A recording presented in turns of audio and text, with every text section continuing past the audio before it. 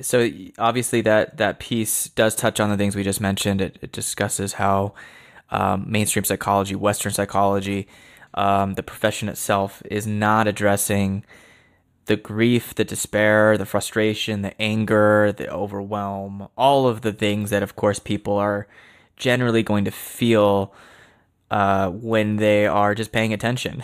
I mean, you're a part of a culture, you're part of a society. If you're paying attention to what's happening to our culture, our society, and our planet in general, um, and you're at least even partially aware of the ways in which it's structured, you're gonna feel a lot of things, and you're gonna go maybe if you have access to a psychologist or a therapist that's gonna be able to maybe hopefully help you grapple with these things. They're most likely not going to be able to understand what you're experiencing. They're not going to have any of the tools, the language, the comprehension even to fit your grief and despair and all those feelings you're having within a Western psychological framework. I want to ask, like, from your perspective and what you bring up in your piece, why is that the case? And, like, what is your experience with all of that? Yeah.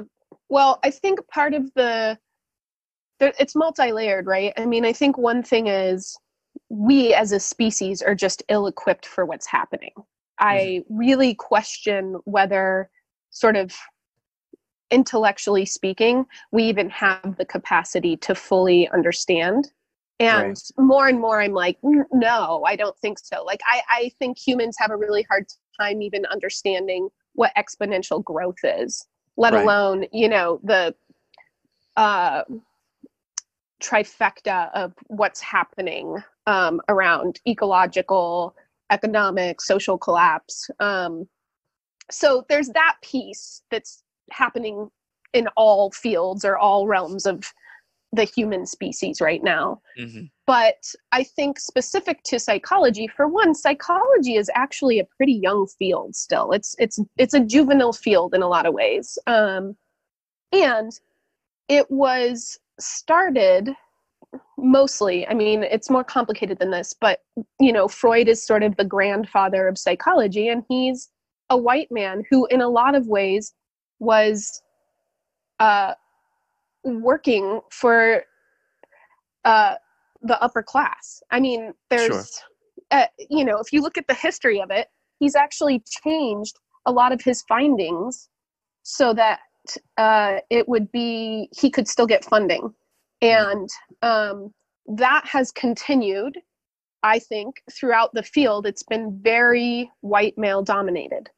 As far as leadership in the field, and so it's limited. It's and also, as with most things that are affected by neoliberalism, it's incredibly affected by neoliberalism. So there's this real sort of focus on the individual Mm-hmm. and individual choices, and there's such a lack of analysis around um, power and a systemic analysis and group analysis, and and then on top of it, it wasn't until, I would say, the last 10 years that we've developed a real vocabulary in the field around attachment and relationships, Mm-hmm. and what that means.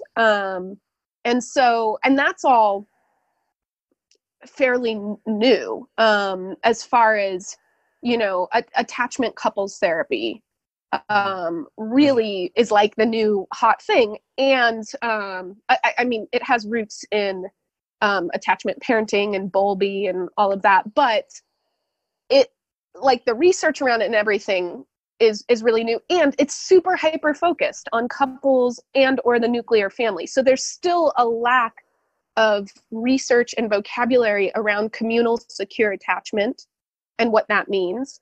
Um, and so I think, yeah, there's like these historical roots to it where it's lacking, but also psychology is just colonized, right? So we're really talking about something where I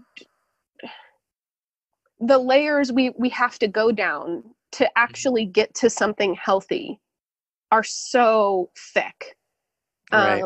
And it almost seems magical in a way, right? Like it seems like we're talking about magic or something when we talk about, you know, the field or the third body that's created when a group gathers, or what's right. being dreamt through a group, which is what I'm interested in more and more.